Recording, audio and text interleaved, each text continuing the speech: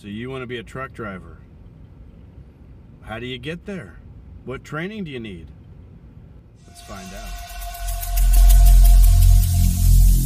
Every single day, I'm gonna make. So if you've made the decision to be a truck driver, you probably have already kind of looked into some training. Now, there's several different types of training for a CDL license. Some people will go to a company. I'm not going to list any companies off in the video, but some of them will go to a company and say, hey, do you offer training? And they say, yep, it's 3 weeks, 4 weeks, whatever. You're going to go to this state. We're going to pay you this amount. It's going to be a small little amount. A very small amount. Believe me, I looked into it. It was like $300 a week from company A. I'm like, I can't survive on that. It was a 3-week program.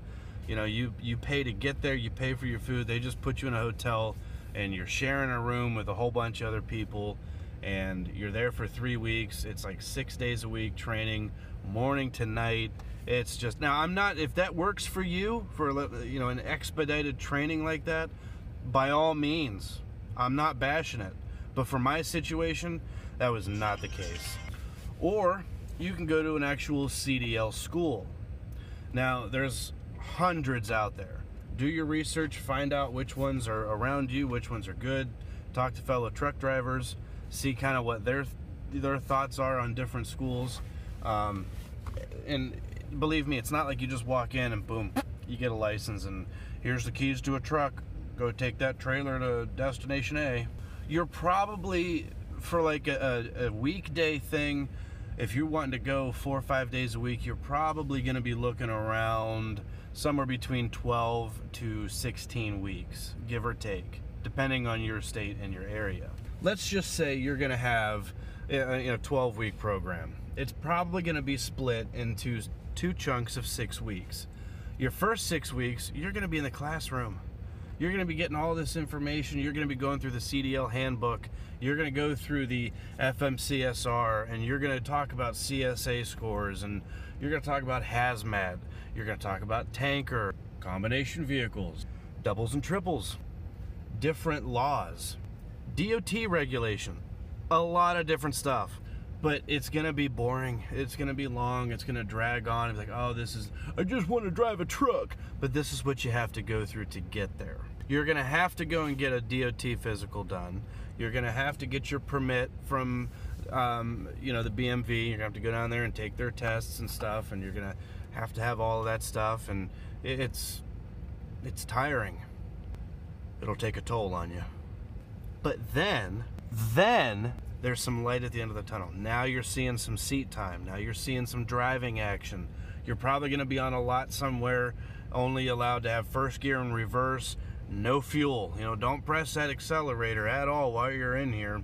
You're going to back up. You're going to pull forward. You're going to do some maneuverability. You're going to do different docking and stuff like that. You might have like a side parallel, blind side parallel, right offset, left offset, an alley. It might be on the blind side, side. You never know. You're going to have straight line backing.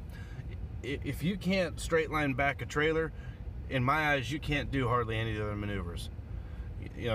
That's just the way I personally feel about it. You are going to get frustrated. You're going to get upset. You're going to get angry. You're going to go through it. There's going to be a lot of emotions. Pre-trip. Oh, we haven't even talked about the pre-trip yet. This pre-trip, no joke, is like, what, 117 things that you have to remember? Starting from when you walk up to the tractor, all the way to the DOT bumper on the trailer. A lot of things under the hood. A lot of things in cab. You get your brake test. Now, go off of what your school suggests. Okay, don't just start YouTubing a whole bunch of videos for a brake test and things like that. They may have it a specific way that they want you to do it. You're going to talk to a lot of different recruiters. Recruiters should be coming to your school, a couple times a week. You're going to be talking to them, and that's where I got this hat from. Schneider sent this to me. I do not drive for Schneider, okay, but I love this hat. It fits perfectly. It's got the flag on the rim. Love it. You're going to get a lot of pens. But either way, study that pre-trip. Oh, study that pre-trip. You can't pre-trip, you can't drive. Then you're going to get out on the road. You might go bobtail, might go, without a trailer. for a day, driving around, going through the shift patterns. Then you might go with a trailer on another day. You're going to do some more maneuverability possibly. There's going to be a lot going on. A lot going on. But it is well worth it. It really is. Now, I'm not here to tell you, oh, here's what to expect your first year in trucking. You know, I'm going to leave that for the veteran drivers. I'm going to leave that for the drivers who've been driving for 15, 20 years. You know, they have videos out telling you exactly what to expect, and they're going to have more information than what I can give you. Look, it's stressful. Okay? You're going to go through a lot of emotions. You know, you're going to be happy. You're going to be frustrated. You're going to be angry. You're going to be sad. I mean, it can be a mess. Okay? You just got to keep pushing through. You're making a good decision here. The trucking industry can always use people. You will never be without a job. That's for sure. And the money's out there. You just got to go get it. And it doesn't hurt to start thinking now, like, what do I want? Do I want to be some like regional dry van and be home on the weekends? Or do I want to be OTR and be gone for 2-3 weeks, home for 2-3 days? Do I want to be home daily? Do I need to be home daily? I mean, you got to start thinking about this stuff. Do I want to haul flatbed? Do I want to haul, you know, do I want to hop up on that trailer and start tarping and strapping all the time? Do I want to haul tanker? Do I want to do hazmat? Okay, get all your endorsements for your permit. That's the best way to do it. When you go get a job, you can haul tanker, but it might not be hazmat.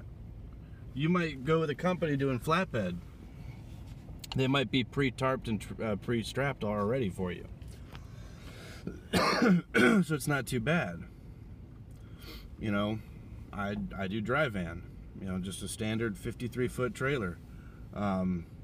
Sometimes, you know, you can go to reefer, stuff like that, which is refrigerated, but, you know, just find out what you want. Find out what works best for you, and then go for it. Other than that, best of luck to you. You know, the veteran drivers, you know, they're going to be supportive to help you out if they need to, I'm sure. I know I'm here to support you. I'm here to motivate you. If you need a little motivation, let me know. You know, leave a comment. I'll post a video. I'll get you motivated. I'll get you going. Yeah. Other than that, it's kind of what to expect. A lot of class time, and then a lot of just crawling, you know, 2 miles an hour around this lot. And if you go in the wintertime, you get some good experience driving in that stuff, but it also makes it very hard because certain times the trucks aren't going to start. You're going to try to back under a trailer, you're going to get stuck, you're going to spin your wheels. It's frustrating. But welcome to the real world. You know, that's the way it goes. So, with that, good luck, keep pushing through, study that pre-trip. All right, thanks for watching.